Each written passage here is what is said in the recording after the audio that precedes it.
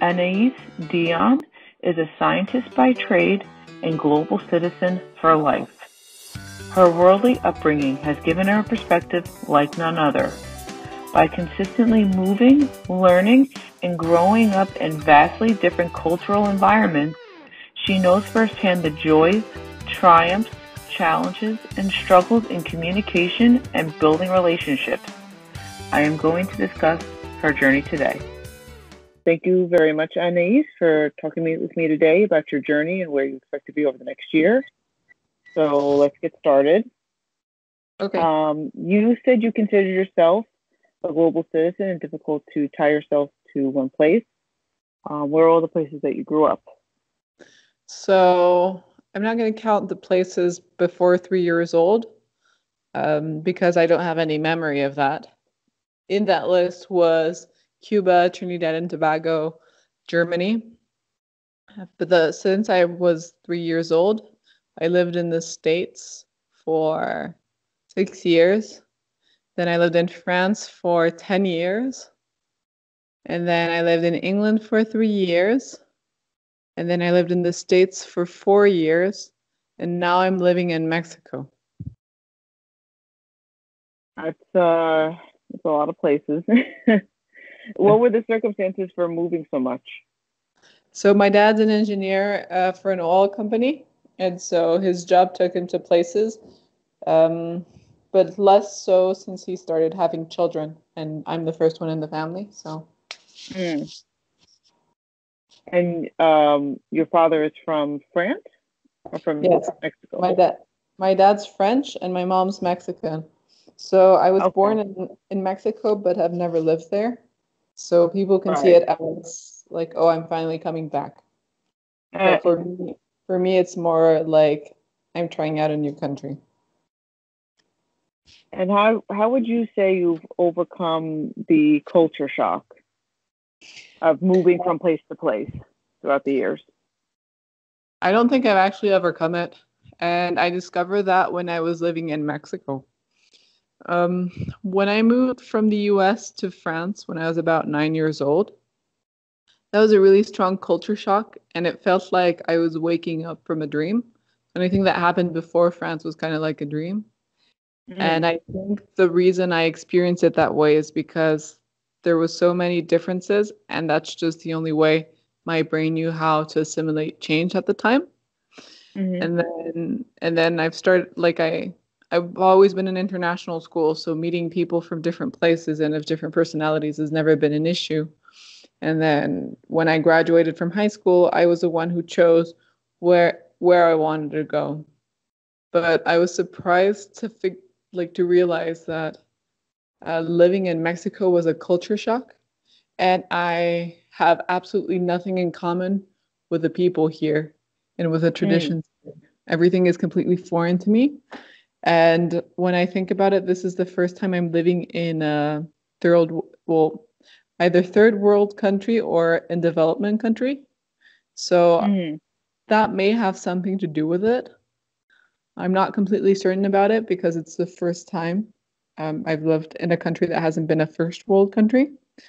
It's just interesting to see, if I ever live in a different country, what it would be like. And that was a real surprise to me because I thought I'd overcome the entire part about cultural differences. That's really interesting because, like you said, you've done all this traveling. You think you were past that. You were past being shocked that this would be natural to just know you're in a way a foreigner. You could just blend in or assimilate to some things, but still know that you're not from the area or not from there, even though like you said your mother was from there. Yeah, and I've traveled to Mexico my entire life. There hasn't been a year when I haven't gone to Mexico. So it was surprising to discover that there was a difference between visiting a country and living in a country. Exactly. What would you say has been the biggest challenge in communication? And it doesn't have to be verbal communication. It could be just any type of, Well, in terms of communication, what's really, really rough is the part about joking, right? Right. So even though I have both nationalities, people say that I'm French when I'm not in France. But then when I'm in Right. France, people don't think I'm actually French. They think I'm from somewhere else, but they can't really pinpoint from where. And Right. so what's really, really hard is actually like getting local jokes and then making jokes that people will laugh about. Um, Oh.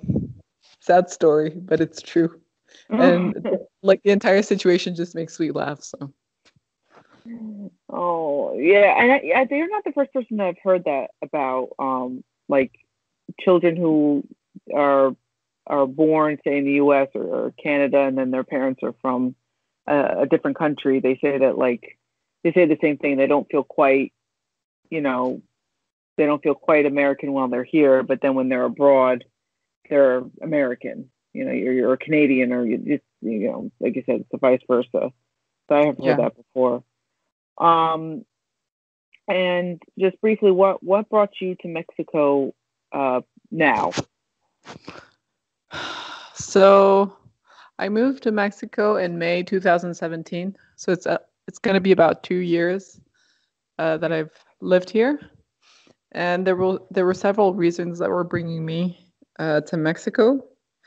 I think the one that counted for about 50% of my choice, which is the biggest proportion, was the fact that I had a boyfriend here, and that was Mm-hmm. really important to me after being in a long distance relationship for quite a while. So if that's 50%, the other 50% was split by the fact that I'm Mexican and I've never lived in Mexico, by the fact that I had received a scholarship from the Mexican government to study my master's, and I had to reinvest my knowledge in the country. Mm. And for the fact that back then I was studying in the US, and somehow going back to Europe or staying in the US seems very um, unreachable at the time. And everything kind of just felt, everything kind of just led me to, I should go to Mexico. And so I did. And this is where I am right now. And how is it to be? How is it to connect with new individuals in Mexico or Monterrey? So it's been very, very hard for several reasons. Um, the first one is because I've never lived or studied or worked in Mexico. My network was comprised of my ex-boyfriend's friends Mm-hmm. and some of my parents' friends. And it was really important to me that I managed to find work by myself, Mm-hmm. like as an independent young woman, and not because I was the daughter of someone or somebody knew Right. me. So that's Right. that's how I would be able to get the job. And so I did. And since I found a job, uh, I only know people from work pretty much. Um, and it's been really hard to get to know people that aren't from work because the people here in Mexico, even though they're warm people, when you're in their country, they're very, very narrow-minded and closed. So, for example, I know a lot of people at work and I get along very well with them. And I would consider, maybe one or two my friends, but they would never invite me to an event with their friends so that I can meet people that aren't from work. So that has been one of the greatest challenges. Mm.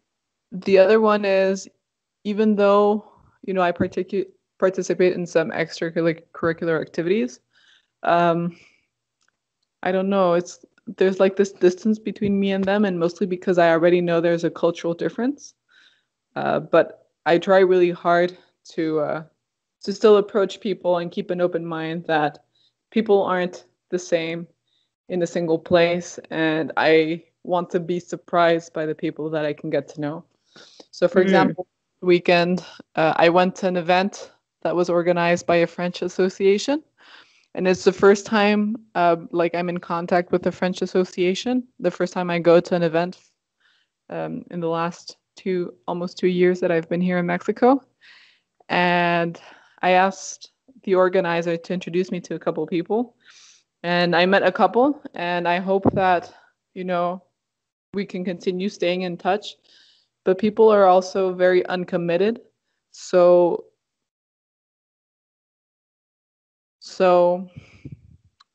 trying to think about how to put this. So they'll always say yes to you, but it's a yes that doesn't really mean anything. So whenever Right. you go out with someone or you meet someone, they'll be like, oh, yeah, we should do something, but then never get back to you about anything. And so it's very disappointed because you're trying to connect with people and people are just kind of like saying yes because they want you to think that they're nice, but the yes doesn't really mean anything. Right. It's very flaky. Yeah, it's a social compromise, yes. It's not a meaningful yes.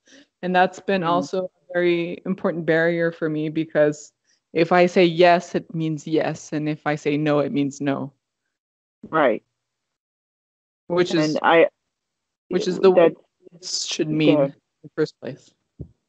Exactly. I feel like that's a problem in like a lot of societies, which isn't isn't acceptable. But that's, I mean, it's that must be really difficult.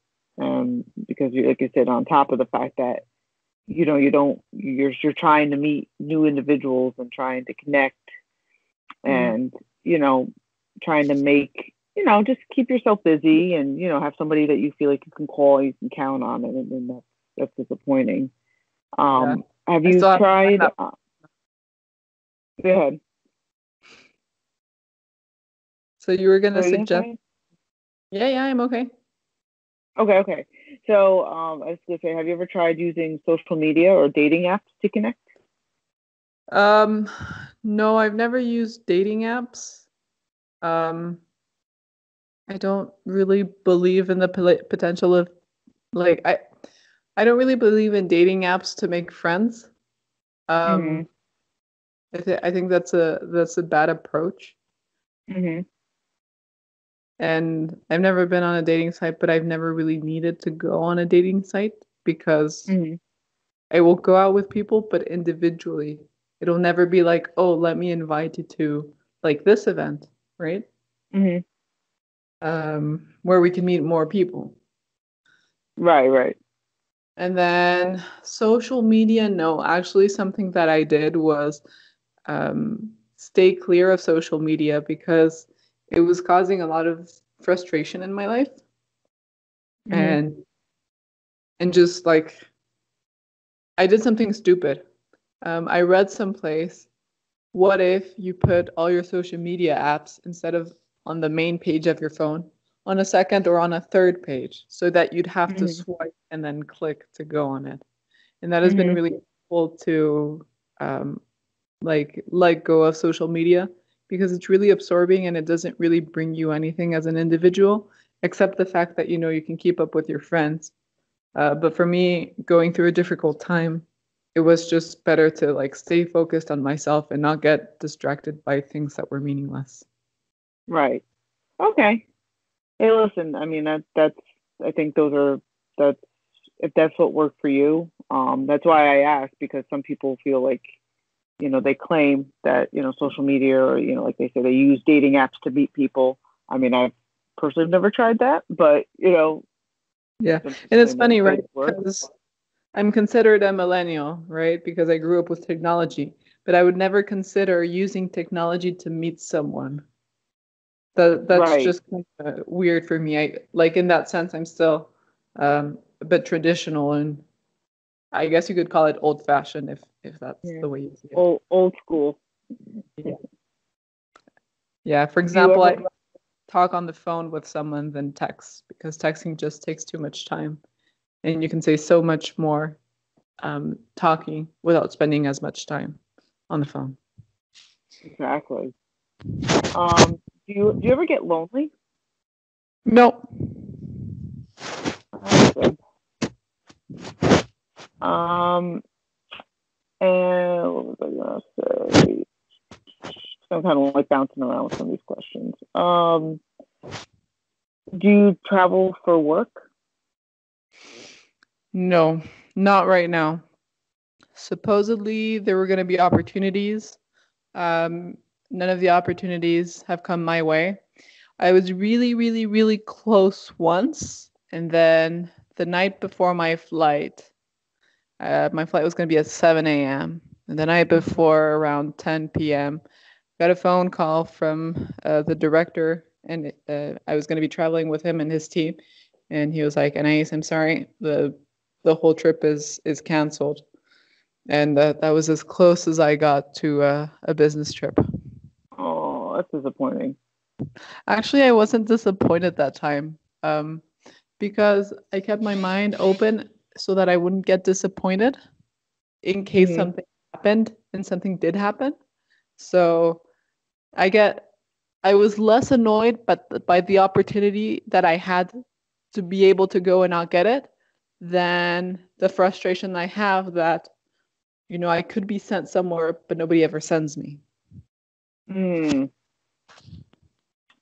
Tell me about your current work. Like, what do you do, and what got you interested in doing what you do?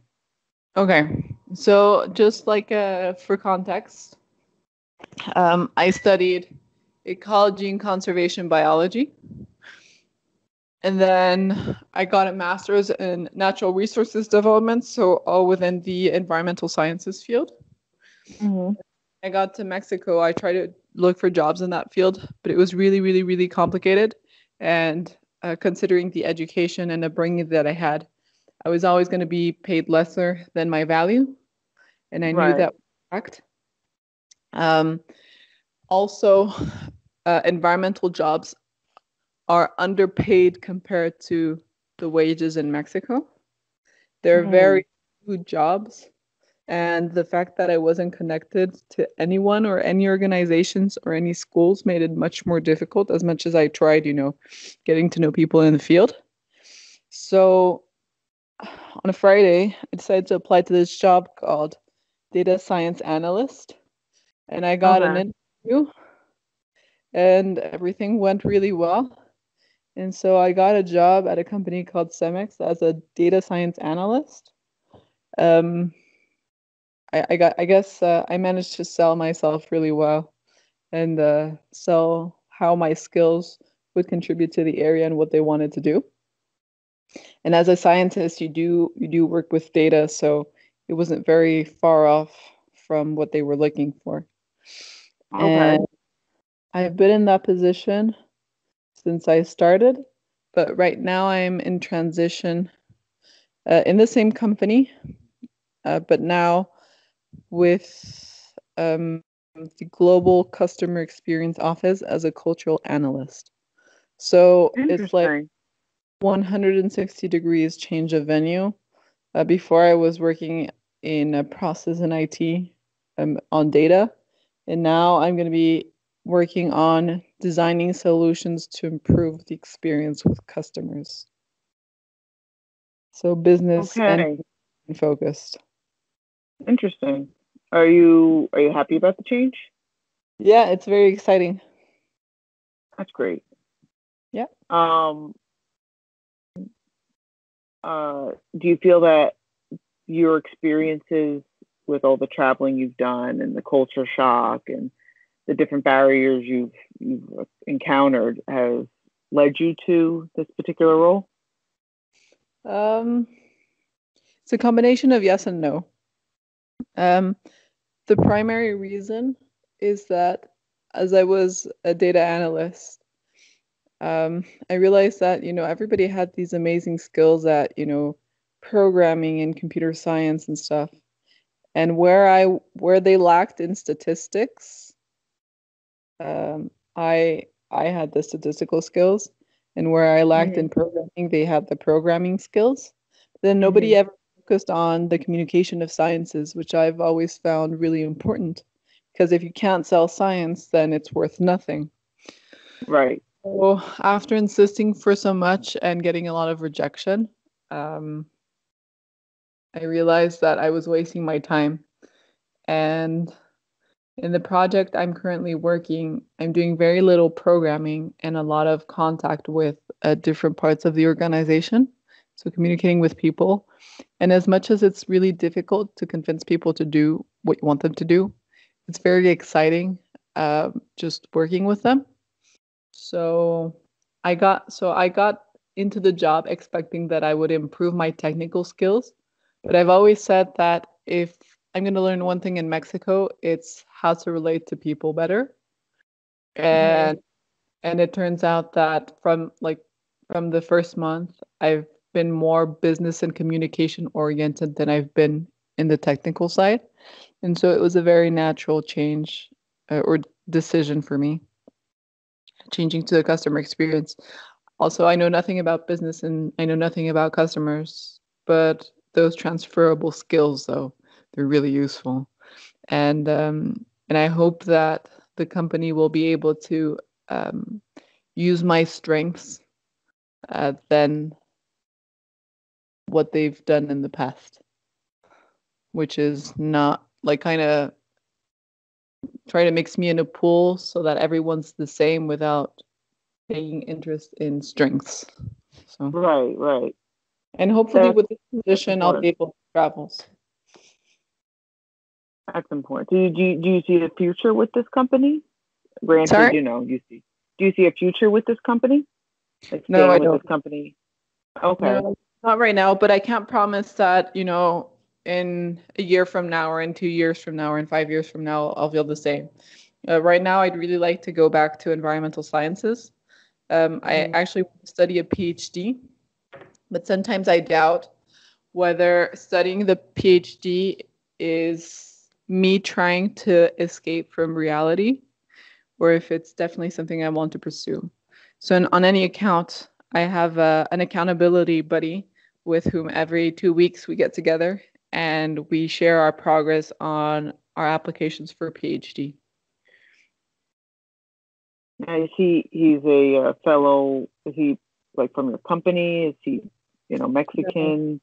no, this person is one of my best friends from my master's degrees. She's American, and she is currently working in Washington State um, as a as an environmental consultant for the government. And so she's Oh, worked okay. in ecology and environmental sciences. So I think for her, the whole PhD search comes more naturally than it does for me because I'm constantly distracted by my work, which has nothing to do with environmental sciences. So you stay in touch with her remotely, Yes, long distance. and yeah. And do you feel that that's helpful to sustain, like in general? Do you feel that staying in touch with people remotely has been successful for you in terms of being able to keep these contacts? I mean, other than your family and stuff like that. So I would say yes, that staying in contact with people remotely has been successful, but not because I talk to them all the time. Because the kind of people I know are the people that even if I don't talk to them for a year, will, talk again, and then it'll be as if time passed by, but nothing had changed between us. Right. So time and distance doesn't really do things when you share real friendships with people. And so for me, getting in touch with this friend every 2 weeks is a good way, not necessarily to stay in touch with her for friendship purposes, but more so that we can both help each other achieve a goal. And you also get the benefits of talking with a really good friend. So. Right. That's awesome. That's really good to hear. And I feel like I agree because I've managed to for 10 years stay in touch with individuals I did study abroad with, and I agree that there's a month can pass, and and not for anything other than busyness and life getting in the way. But like you Mhm. said, you once you start talking, it's as if like you said, nothing's changed. You could talk about things, and it's like talking like when as if you were sitting across each other having a cup of coffee. So I Exactly. do agree with that. And then also because of the travels that I've had throughout my life and because of all the people I know in different parts of the world, it's hard to keep in touch with different time zones, but also my way of being is very compartmental. So wherever I am, I'll focus on the people that are where I am. And it'll be really hard for me to reach out for a friend who isn't in the current location where I am. And I feel like that makes a lot of sense, because, it is, and it's not to be in any way a bad thing, but it's sort of an out of sight, out of mind. So it's not that you don't forget your friends, of course, but you're, like I said, you're going through the daily of life, and you're not making that. There's definitely an effort that needs to be made, and it's not for any fault that you're not making an effort. It's just trying to, like you said, compartmentalize. Saying, okay, oh, I need to. Hey, I need to make a point of shooting a quick text to this person, or let me give them a quick call, or just to let me send them a funny meme, just so you kind of are throwing the fish line out there, like, hey, I didn't forget about you, and I also think it's really important to be able to fully live wherever you are. So if you move somewhere new and you get stuck talking to the people from the past, then you're never having opportunities. You're never giving yourself opportunities to meet new people, and that's right. a shame. So keep your friends from the past, definitely, but live in the present, so that in the future you can have even more people to get in touch. That's really important to remember. Yeah. And where do you see, you had told me that you're doing some traveling this year. And what other things are you looking forward to in 2019? We'll definitely have a better year than in 2018. So far, it started really well. I don't know. That's a really tough question for me, because I've always thought of myself as someone who chooses paths rather than has objectives that they want to achieve. And so for me, thinking about goals is very, very complicated because my mind doesn't work that way. Then somebody once told me not long ago that if you can't have objectives for your life, you're basically wandering endlessly in some sort of limbo where you're not accomplishing things that you desire. So the first question for me is, what is it that I really want, so that I can set myself up? And so last year we had an exercise at work, because we get all this soft skills training, and I still conserve what I made out of it. And so it says by 2027, I think, I have a PhD, and I have my dog, and I've traveled to, I think, 5 new places or something like that. So the idea behind this was that if you have an idea and you write it in paper and set a date for it, that's when it becomes a goal, and then you work towards achieving it. So for me, it's just a matter of like having a clear idea, like what it is that I want, and think about the long term. So for example, whenever I make decisions at work, whether or not to join a team or to take in a position, I think about it like, what's my immediate benefit? Like, what am I gaining from it now? And then what am I going to gain from it in 3 years? And is this a smart choice, or is this a selfish choice? And then that's what allows me to make decisions and stick by them. But I've been really bad at planning for the future. I think that's normal. I mean, I think you're, at least the way you just outlined it though is very smart, and I wish sometimes I hadn't thought of those things through before I made certain decisions. So I think I guess what I'm getting at is, like, for example, like, do you see yourself you see yourself in the same position for the next year, and you're on this team, or you're working towards this project for a customer, and doing this communication at work. Do you see yourself still staying in Mexico over the next few years, or do you see yourself traveling or moving out to somewhere else? Do you see yourself doing a PhD program elsewhere? So there's a two-part answer to your question. Okay. The first part is, when I decided to move to Mexico, I knew it was going to be temporary and it was going to be a 1 or 2 year thing. And I'm about to reach the 2-year mark in the timeline, but I haven't yet reached the 2-year mark at work. So that's the first part answer to the question. Second part answer is, if I study a PhD, when I study a PhD, it definitely won't be in Mexico, because the country has very little options to offer me as a scientist in ecology, and also as a woman, it's very limited. And I won't find a program that I like or with the academic prestige that I'm looking for here in Mexico. Okay. I would, for example, consider studying, in whatever other country in the world and having my research based in Mexico.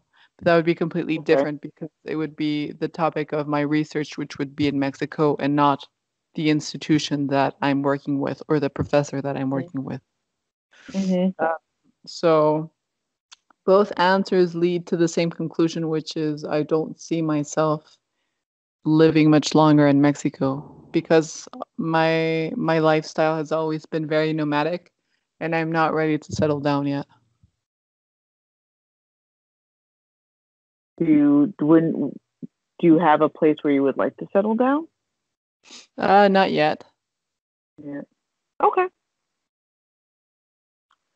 All right. Well, I think you've got a lot that you're working through, and I think you will be successful. Being able to connect.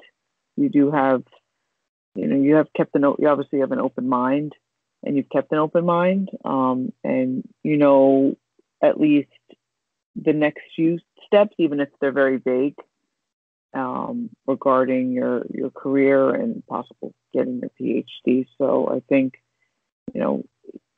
I just find it very interesting that you've been able to work through a lot of the cultural shock, and you're human too. You have to be able to take the punches and the falls where they may. And I think your story is really interesting. So I really appreciate that you were able to talk to me today.